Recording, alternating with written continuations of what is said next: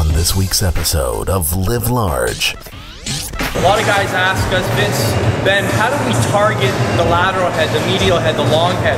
Well, there's no such thing as isolating any one of the heads because they all tie into the same tendon, but what we can do is shift emphasis based on the orientation of our elbows to the midline of our body. So what we know is when our arms are further from the midline of our body, the more long head we work.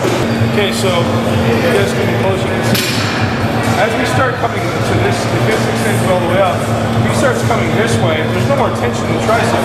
He has to stay on this side of perpendicular to the ground, continuous tension on that tricep. So if he goes straight up, you lose tension. What are the best supplements to aid and promote fat loss?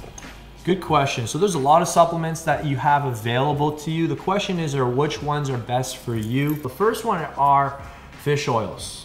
By far, most important supplement when it comes to fat loss. Fish oils help you utilize your own fat stores for energy, and they also help prevent fat storage. The next supplement is magnesium. Magnesium is the mineral for insulin sensitivity. So when magnesium stores are low, you're gonna have a hard time distributing the nutrients where you want them to go in your body. A higher amount of magnesium if you're a hard training individual. Most people are deficient in this, and it causes a lot of issues. Finally, a great supplement to take is vitamin C.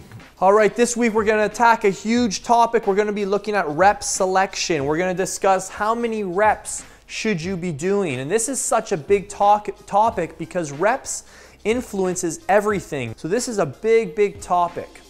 Now, common belief tells us that certain rep ranges will dictate certain training effects. So let's just quickly review the different training effects. When we're working with 6 to 8 reps, and you're gonna notice primarily an improvement in functional hypertrophy. So this is really good.